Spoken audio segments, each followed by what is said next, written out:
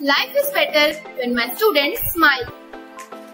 Good morning to all the students who are watching my video.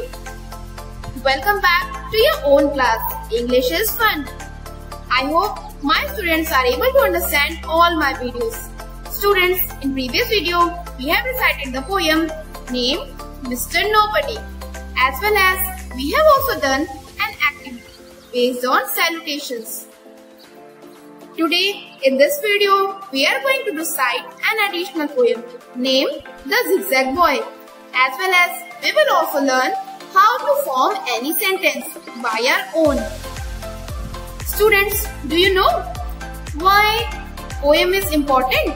Ma'am आप question भी ऐसा पूछती हैं जिसका दूर दूर तक आंसर ना मिल सके. ओहो, don't worry, your ma'am is always there to tell you the answers of every question. Students, poem is important because ये हमारे वर्ल्ड को अंडरस्टैंड करने में हेल्प करती है. ये हमें कैसे सरवाइव करना है, कैसे जीना है, ये भी सिखाती है. It tells us how to appreciate the beauty of words. Do you know? जो भी सॉन्ग्स आपके फेवरेट होते हैं, उनके लिरिक्स कहाँ से क्रिएट होते हैं? वो भी पोएम्स के ही एक पार्ट होते हैं. विदाउट राइमिंग आपके वही फेवरेट सॉन्ग्स कुछ ऐसे साउंड करेंगे. जिंदगी सवार दूं, दुनिया ही बदल दूं मैं, जो आज बन चुका हूँ, मैं हूँ उड़ता रोबोट डोरेमोन. ओहो मैम, आपने तो बीच के लिरिक्स ही डिसअपीयर कर दिए. ये सॉन्ग कुछ ऐसे है. जिंदगी सवार दूं, एक नई बहार दूं, दुनिया ही बदल दूं, मैं तो प्यारा सा चमत्कार हूँ. हर किसी का सपना जो आज बन चुका हूँ सच. अब ये मेरा सपना है कि सबके सपने सच में करूँ. आसमां को छू लूं, तितली बन उड़ूं, या हेलीकॉप्टर. मैं हूँ एक डोरेमोन. मानो या न मानो, मैं हूँ एक Doraemon. Wow, so lovely. Students, now let's recite this poem and complete the purpose behind this concept. I know a little zigzag boy who goes this way and that. He never knows just where he puts his coat or shoes or hat. If you are not a zigzag child, you'll have no cause to say that you forgot, for you will know where things are put away. Let's recite once again. I know a little zigzag boy who goes this way and that. He never knows just where he puts his coat or shoes or hat. If you are not a zigzag child, you'll have no cause to say. You'll have no cause to say that you forgot, for you will know where things are put away. Students, by this poem, we learn that we should always keep our things at the proper place. ये नहीं कि remote basket में रख दिया and com kitchen में. Because अगर हम किसी भी चीज को प्रॉपर प्लेस पे नहीं रखते हैं तो बाद में हमारे लिए ही प्रॉब्लम हो जाती है. Because of this sometimes we get played. सो अब से अपनी सारी चीजें प्रॉपर प्लेस पे रखना, जिससे आपको एंड आपके पेरेंट्स दोनों को कोई भी प्रॉब्लम फेस ना करनी पड़े. Students, today in this module we will learn one thing more, and that is how to frame sentences. अब चाहे वो किसी पिक्चर को देख के करना हो या फिर इमेजिन करके, firstly we'll learn how to frame sentences. Students, every sentence is just like a picture.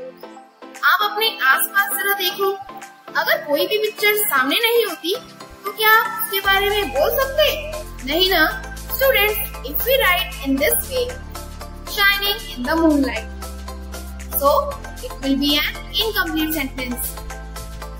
And वही अगर सेंटेंस कुछ ऐसे राइट हो, snowman is shining in the moonlight, तो हमें इसकी मीनिंग अंडरस्टैंड हो रही है. स्टूडेंट्स, इफ आपको किसी वन पर्सन, प्लेस, एनिमल या थिंग के बारे में राइट करना हो तो आप ऐसे राइट करोगे. For example, Meena is my best friend. This garden has so many beautiful flowers. Cats and dogs are pet animals. Milk is good for our bones. Let's see some more examples. Suppose आपको अपने किसी close relative, friends या teachers के बारे में few sentences write करने हैं. So you can write in this way. Simran is my best friend. अब क्योंकि सिमरन एक गर्ल है, तो जब हम उसके बारे में नेक्स्ट सेंटेंस राइट करेंगे तो हम बिगनिंग शी से करेंगे. Example, she is 8 years old. She always helps me. She is very smart. Students, अगर आप किसी मेल या बॉय के बारे में राइट कर रहे हो तो सबसे पहले हम उसका नेम राइट करके सेकेंड सेंटेंस ही स्टार्ट करेंगे. For example, my uncle's name is Raghu. He is a gentleman. He always loves me.